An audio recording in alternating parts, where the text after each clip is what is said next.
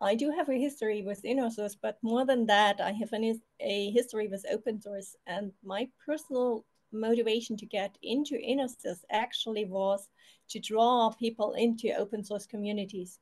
So I'm co-founding director at the InnerSource Commons. I'm also a member of the Apache Software Foundation, and I'm open source strategist at Europace, which also means that I'm doing a ton of InnerSource within Europace.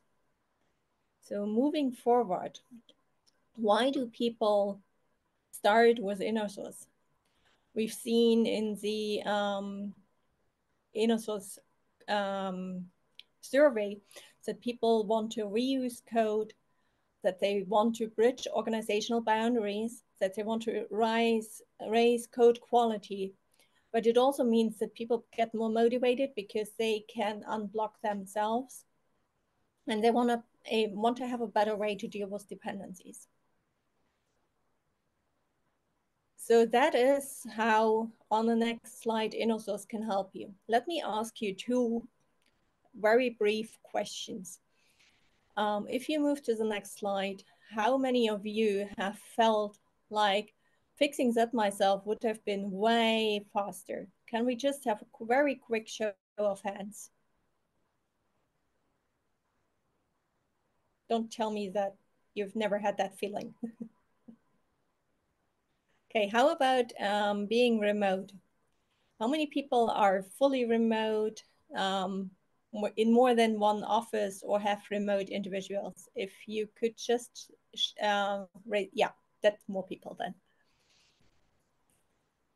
So let's move on. What does the ideal team look like?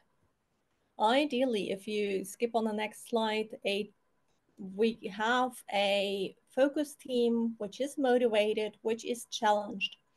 If we look towards agile teams, these are like pizza-sized teams. They are very tightly knit, and we try to cut dependencies so that these teams can move very quickly. So on the next slide, you see the pizza-sized team. On the next one, you see how that team is very coherent, is working in a very focused way towards a goal. So on the next slide, I have depicted that as working on a Lego brick. You are part of a bigger whole, but you can design your brick pretty much the way you want. You can decide on the color, etc. If you move next, that little Lego brick in reality, though, belongs to a much, much bigger thing. And that means no matter what you're building, you are never moving in isolation. So you're always part of a bigger thing. Being part of a bigger thing within software means dealing with dependencies. Anyone who's ever written Java like I have probably has said something like Maven's downloading the internet. Now it is likely more like Gradle. Same happens with JavaScript dependencies or what have you.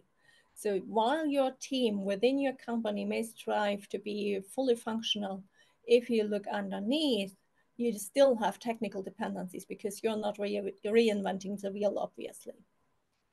Now, if we move to the next slide, we will see that we have technical dependencies.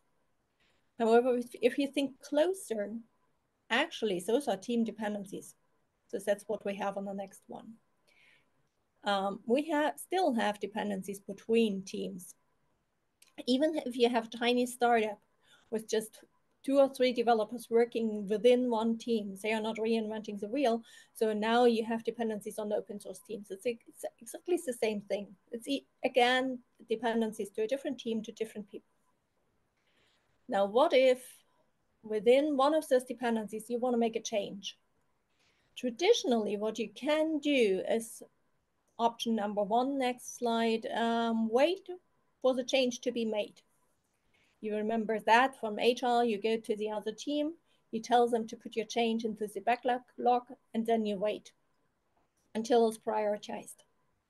It may be faster for that team to make the change compared to you doing it and getting up to speed and everything, but you still have that ramp up wait time where they have more important stuff to do.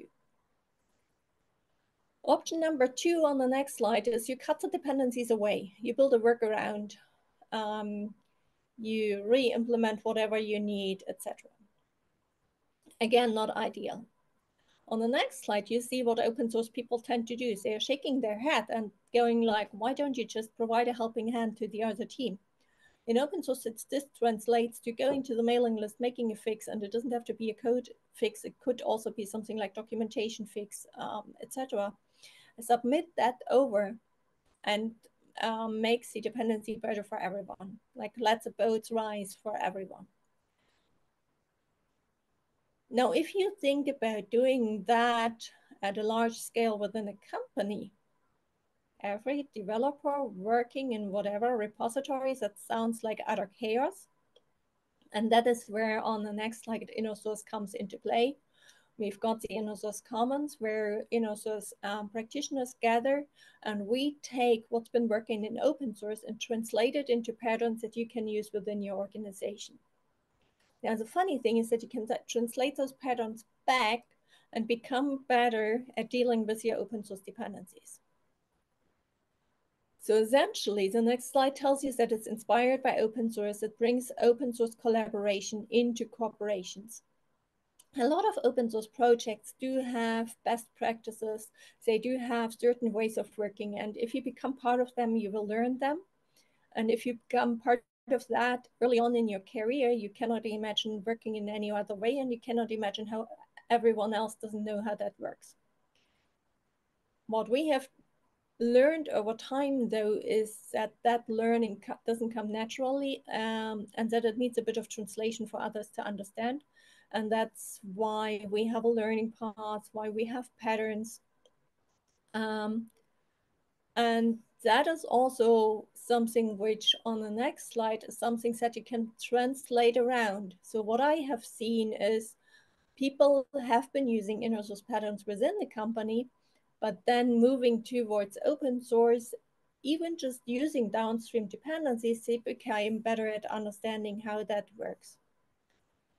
So if you look closer to your tech stack, if you're the green bubble in the middle, you may have dependencies within, which may be the orange bubble, but you also may have dependencies outside, which may be the blue bubble. But essentially, dealing with both could be done by the same patterns. Now, if you move to the next slide, there's a tiny little bit, there's a tiny thing that is starting to be different, at least in Europe. If you sell your product and it contains dependencies, both in-house and open source, then you want to provide support to your customers. You want to provide security fixes. And if you don't want to do that, CRA will mean that you have to do that. So you will have to be able to ship updates. In order to do that, you will have to manage all of these dependencies and be able to make those updates, not only to the code you own on your local little repository, but also own the entire stack. So that means on the next slide, being accountable means being conscious of the selection of your dependencies. It means, okay, can you move? Thank you.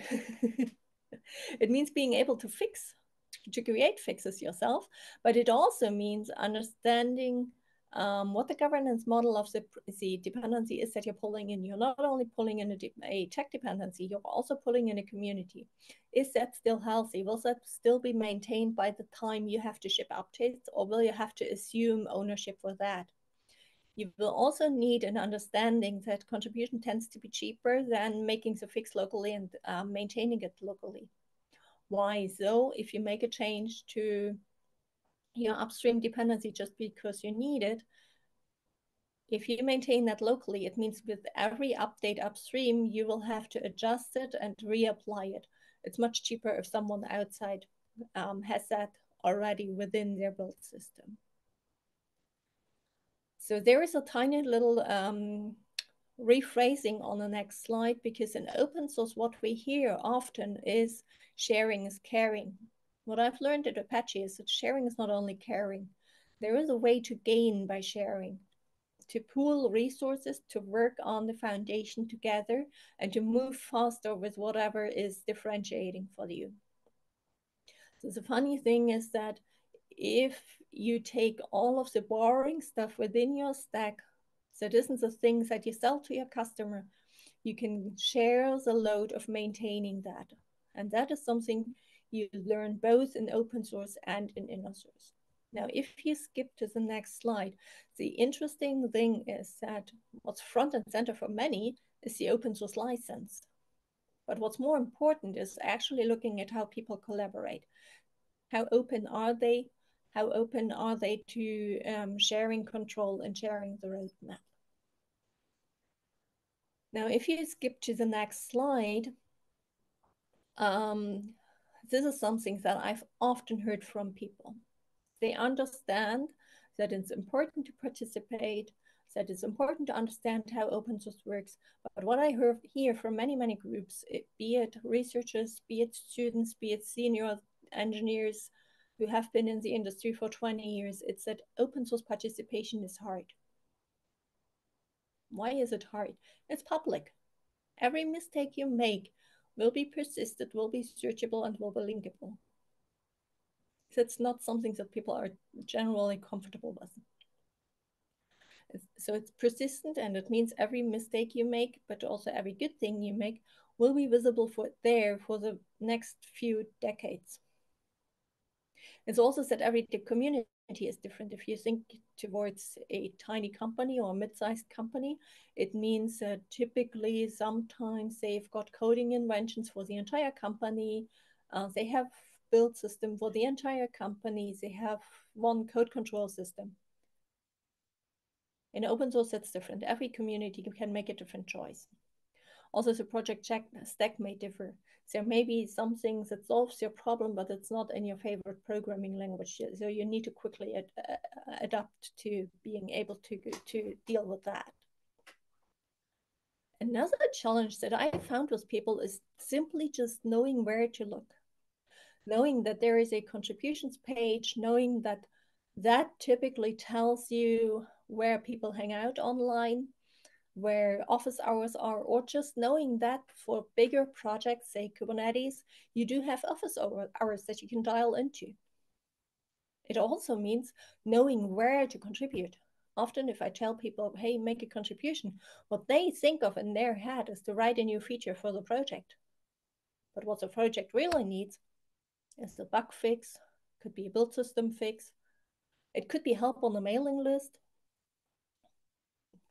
it could be help on whatever discussion forum, helping new users get up to speed. So people need a better understanding of what contributions look like. And practicing all that in the open is tricky. On the next slide, so the funny thing is with InnerSource, you can practice that in-house, in a safe space. And in parallel, what you can do is to open the door towards upstream for open source. Make it easy within your company to make open source contributions. Check out what kind of legal hurdles there may be, so that whenever you have a colleague who wants to do that, that's actually really easy. So that is something you can do in parallel. Now, on the next slide, the funny thing with InnerSource is it comes with role definitions. And in one way or another, those same roles exist in open source. So what we have in InnerSource is, on the next slide, the trusted committers. Outside in open source, they may be committers, they may be PMC members, they may be maintainers, they may be code owners, but essentially the concept is the same. So on the next slide, you see what these people do. They're not only the ones reviewing code, they are the ones mentoring, enabling, and inviting new contributors. They are the ones setting house rules and project direction. And they are the ones leading by example, communicating openly and transparently so that other contributors can follow along and find where they can help. And most importantly, it's a role that is filled voluntarily. So it's an invitation, and you can decline the invitation. It's not an assignment. And that's also something that often people have to learn. So on the next slide, you have the contributors. You have those in pretty much every open source project. And what they do on the next slide is they start with using the project. You don't just randomly contribute, but you start where your need is. They start with watching the project, following conversations, following what the project does, maybe even going to meetups in person. They make changes where they are needed, and that may not even be coded, but could be documentation. It could even be looking back to OpenOffice. There, when they were open sourced, the code comments were in German, so the contribution was just a translation. And they contribute those changes back and over time become part of the project itself. So what that means is that communication happens in the open. If you skip 2 slides, we will see that decisions are made where everyone can participate. If we look towards the InnerSource Commons patterns, that's captured in the communication tooling pattern. And there is a direct parallel between open source and InnerSource. You will find that the same issue tracker usage that we write down in the pattern, you will see in open source as well. On the next slide, we've got that rule of mi casa e su casa. So everything that everyone always stumbles over is written down in contributing or README. Again, something that we've written down as part of the base documentation, as part of our issue tracker usage. It's also something where we've written down in a pattern how to establish a standard release process and why it's better to follow standards instead of reinventing your own release process. If you go further, you can share your work in progress. And again, that's some things that we've written down in a pattern called praise participants. That's feedback that I personally have gotten quite often, at least from a German culture, that coming from an open source background, where the only currency I have to motivate people is telling them what they do well, I tend to praise people much more than others. What we've also written down is transparent cross-team decision-making in order to come up with kind of standards with coordination. But what's also different between open source and in-house projects is when people suddenly understand that the same processes and mechanisms they use in order to make code decisions could be used in order to make team decisions, like where do we want to store stuff, how do we want to write stuff down, what are our criteria for rejecting pull requests. That's also something you can do asynchronously. And it's not obvious in a setting where you have people go to the office and see each other every day and they go to a common table. It's something that they can learn from these patterns. If you move on, there's also learning about goal setting and reward processes. What you learn applying InnerSource in-house on how to modify how you set goals for your employees and how you set up your reward process. You can learn more about that in our learning path. That will be something that comes in very handy in open source. Typically, these processes are geared towards the person making the decision about goals and rewards, seeing everything you do. As soon as you move to open source, that's no longer within their day-to-day work. And if you move into foundations, these people may even disappear completely because they are part of now of the, say, board of directors of one of those organizations, and that's not visible to your manager. So you need different ways in order to judge what they are doing and in order to run through reward processes. On the next slide, there's also the question of who gets to make which decisions. And that's very interesting. What we found in InnerSource is that there are some projects which benefit just from doing pull requests. And from the outside, they look like regular InnerSource projects open to contributions, etc. But they don't have the time and cycles for that. So what we've done is to write down a pattern on governance levels, where at the very lowest, you behave as if you'd be an open source InnerSource project, but really you don't accept contributions, you just go through the asynchronous communication bit. At the second level, you're in a space where you do have the time to do a bit of mentoring, you do accept pull requests, but you yourself, you want to keep control of the project. of the direction and of the strategy. And then you have InnerSource projects which are shared between teams, maybe platform projects, where the strategy is, can we move back? Sorry. Where the strategy is that it is shared and that decisions are being taken together. Now, if you take these steps, you can mirror that to open source, the lowest level being source available projects, where essentially it's proprietary, but the code is shared for convenience. The second level would be something like vendor-only projects where contributions are very welcome, but you will never get commit access. And the third one would be more like vendor-neutral projects where decisions are shared between different business entities. And all of those are valid levels, but they do differ in terms of incentives and in terms of what you can do. And it's fairly interesting to learn the differences between those. And you can start with that in InnerSource because it's fairly obvious as soon as you start an InnerSource project that you have to make a decision about that. But after going through that thought process, you will be much more conscious making a decision which dependency to pull in. And you will suddenly understand the differences, and you will understand that there's more than just a license to look into. If we skip further, what you learn is that both InnerSource and open source helps build bridges between teams, both internally and externally. And what you will learn is to balance business interests such that both parties benefit. So on the last slide, what you will see is that people move from blindly using InnerSource, just looking at the tech properties and license properties, towards being much more conscious in terms of which dependency they pull in. And they move from being a user to a contributor, both in InnerSource and in open source, but also really at the InnerSource Commons. Can be as easy as adding yourself as a user to one of our patterns, or it can be changing our patterns, improving them. It can be improving the learning path, or it can be participating in our working groups.